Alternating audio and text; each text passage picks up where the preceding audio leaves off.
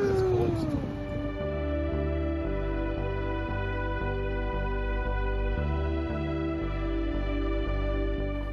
Hey! Hey! So we have quite an adventure planned today. Yesterday we went to the store and we bought some necessary items that we need to dump the yuck out of the RV tank. There's a tank in the bottom. We're very new to this, so we've been YouTubing a lot.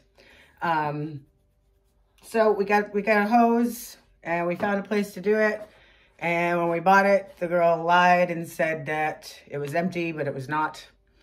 So we have to deal with this. I am loaded up with gloves and we're gonna get some gas and hit the road and try this. He's gonna tell you in his version. So heute fahren wir zu, ich glaube, eine Klärgrube in Deutsch.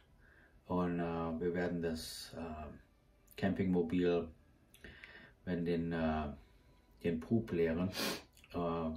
Wir haben Gummihandschuhe, ein paar alte Sachen an.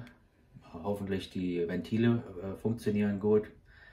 Und dann schauen wir mal, wie das geht. Und ob wir wieder sauber zurückkommen oder dann duschen müssen. Okay.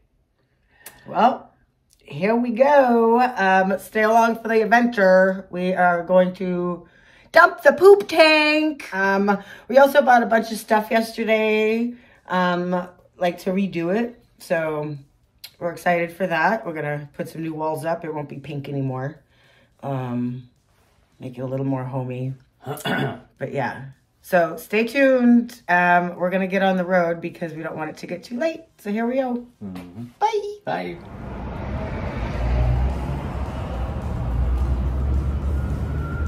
We've had a little bit of an issue at an intersection. It did not go well, but we have a nice soul here that is helping us out. So we're very thankful. Hopefully we get this together. So, it died on the intersection, and that friendly man helped us out, towed us all the way. We're putting another battery in, charging it with the generator, and also almost lost the wheel because the previous owner didn't tighten the nuts all the way. But it's all good, got it figured out, and that's a crash course of RV handling, I guess. It's almost fell off. Got the nuts back.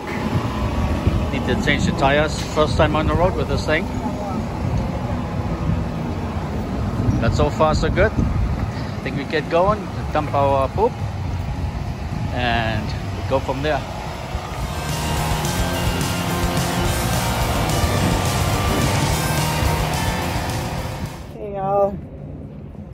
We're still broken down. Can't see me very well. So yeah, we are still broken down. There was a gentleman and his wife and another older RV who stopped to help us when we were in the middle of the intersection, and they towed us to safety. And then this guy said he knows all about this RV we just got because he has one around the corner that we can use for parts. So the universe has come to our rescue once again. We have determined that the fuel pump is bad, which isn't a big deal, but they had the part not too far from here, and this guy offered to go pick up the part and then put it in for us. Never even met this guy, but I think it's a good sign. His name is Sean, and St. Patrick's Day is tomorrow. So I don't know, but anyway, we are definitely blessed. Hopefully he gets back here soon. In the meantime, I know you guys have seen all of the crazy rhinestones that are glued all over this RV. There's like little sparkly things and just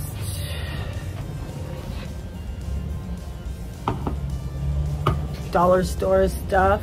Trying to get all that off. So far I have a bag of it. It's crazy. But something to spend the time while waiting for Sean to get back with our part. But we do plan on taking very good care of this guy too. But I just wanted to make a little video so you guys know what's going on.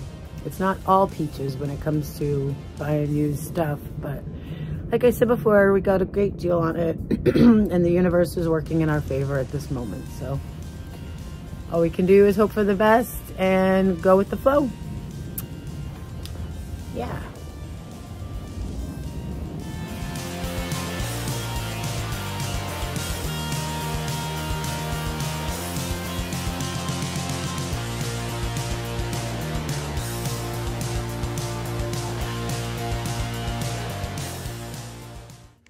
Everyone, so I just wanted to give y'all an update of how yesterday ended. Oh my goodness, what an escapade. It lasted a long time.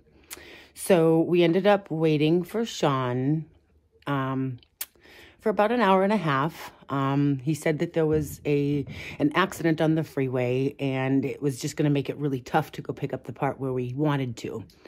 But in the meantime, he had located the part at another place and he didn't have enough money to get it. So he came back to where we were broken down and he got the money from us. We couldn't ride with him because his dogs didn't like strangers, which was fine. We trusted him at that point. He came back. So we gave him the $40 for the part. He went and picked it up. He came back and he patiently put this part on for us. We did everything we could to help him. One of his hands didn't work so well. It was one of the reasons he was on disability. But he knew this RV inside and out. So in time, he replaced the part. We got it running. It started up right away. So he diagnosed it correctly. And we were stoked. At that point, we still had not dumped the tank, the poop tank that we were originally going there for to begin with. We also almost lost our back two tires. While Sean was towing Dirk and the RV out of the intersection, we noticed how bad it was and that the wheels were wobbly. Once they got to safety, we realized that we had lost 4 or 5 lug nuts. And one of the posts holding the lug nuts was even popped off, like broken off the metal. So it was very scary to know that we could have been inside that thing and had all the 4 back tires fall off. The universe has just been on our side lately. I don't know how else to explain it. So anyway, yeah. Not only did we have to deal with the fuel pump issue, we had to deal with this tire issue too. So Sean, this guy was like an angel sent to us somehow. So he ran across the street. He knew the owner of a tire place that was right across the street. He borrowed the wrench to tighten them. And what he did was he took some bolts from the other side, put them on the side that was missing to try to balance it out. And at the same time, he found out that his friend at the tire place said that he would sell us 6 used tires for the RV, mounted and balanced, installed the whole deal for only $400. And, you know, they would guarantee that they were good used tires, not some crap that they were putting on. So I think we're going to go back and do that because the guy ended up being closed when we were finished with the fuel pump. So we couldn't go right after. But so we got it running. We thanked Sean profusely. My goodness, we were so thankful for that man. We exchanged phone numbers with him. And we gave him all the cash that we had, which wasn't a lot in our eyes. But he seemed very, very grateful. And then you know, we parted ways and told him that we would like him to do a tune-up on it since he knew the thing so well. And he agreed. And we're going to go from there to you know, start getting this thing straightened out before we have to live in it full time. So, like I said, the whole main thing about going yesterday was to dump the tank. So we were still like right next to the tank place, the dumping station. So at that point we said, well, we might as well still go. You know, we can baby these tires to get them home since Sean did such a great job securing them. And so we went to dump it. So we get up to the pump. We ended up paying, you know, to dump. It was $10. And we get our new hose out and we get our new sewer hose out, and I connected it to the water and we put it through the window in the toilet. I've done this before when I was a kid. It's been a while, but you know, it's kind of simple. So my husband, Dirk, is down there, down there with the sewer hose, and we got it into the hole in the ground, and a little bit of poop juice leaked. Thank God we had gloves. But we maintained, and it was okay. So his job was outside, my job was inside. I get inside to flush the hose, the water, the clean water through the tank as it's flushing down the sewer hose. And all of a sudden it starts filling up. The toilet starts filling up. And I was like, oh my goodness, what is going on? So I yell, please, please shut it off, shut it off. So he shuts it off, and go figure. I can see in the hole, and it is packed solid with toilet paper. I had a stick nearby, so I packed the stick in and tried poking it around and breaking it up, and nothing. So at that point, I went down to the other side to help him at the sewer hose, and he said nothing was coming out. We had a little bit of juice, brown water come out, and that was about it. At that point, we started shaking the hose and, you know, kind of rocking the RV to try to move some stuff in there. And when I shook the big hose, a tampon came flying out.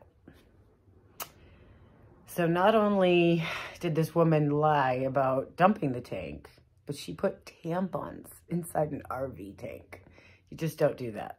I know you don't do that. I think it's common sense. Most people know you don't do that. That stuff doesn't break down. So at this point, we've realized, gosh, it's going to be really bad.